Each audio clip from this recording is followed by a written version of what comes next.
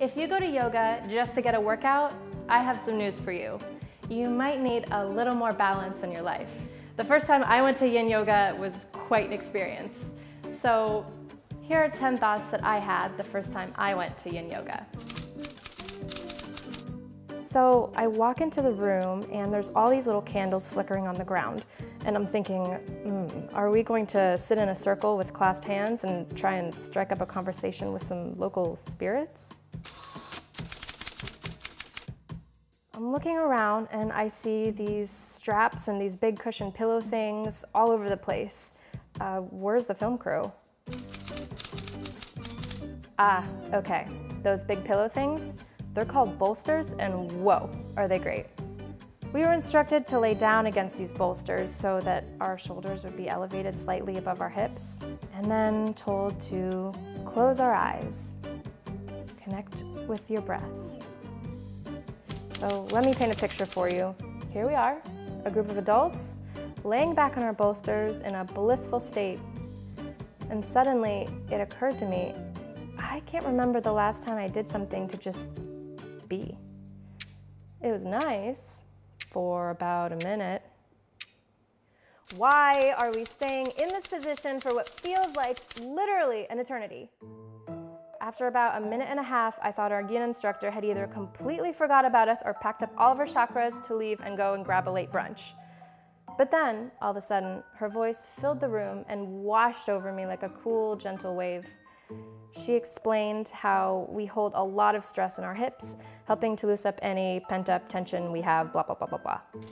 So after about 2 minutes and 45 seconds, I start to get irritated at the general stillness of this pose. Maybe we're loosening up for some intense, bendy, fast poses, right? Wrong. Now, on to our next pose, pigeon.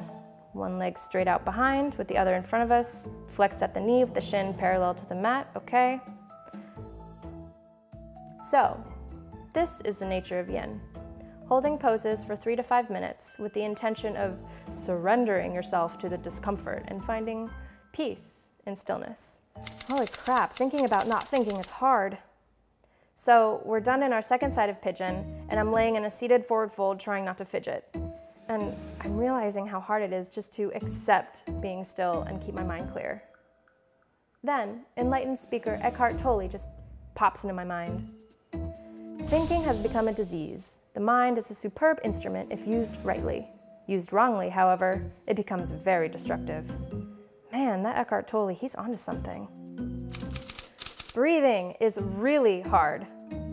I guess the idea here is to connect with your breath.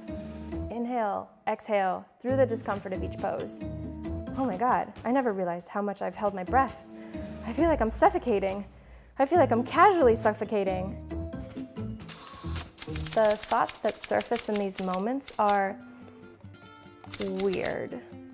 Suddenly, I have a flashback. 3rd grade. I give my crush, an older gentleman, he was a 5th grader, a note professing my love. And I remember being rejected. I felt the same rush of embarrassment as if it was happening all over again. Then I thought about my mom and that, oh my gosh, I need to call her more often. I need to be a better daughter in general. I began to feel things that were unsettling and made me sad. I felt that clench in the pit of my stomach. You know the one you feel right before you're about to cry? Afterwards, I realized I wasn't just challenging my body to push through its uncomfortable limits. I was putting my mind to the test. Then, just like that, I let that shit go.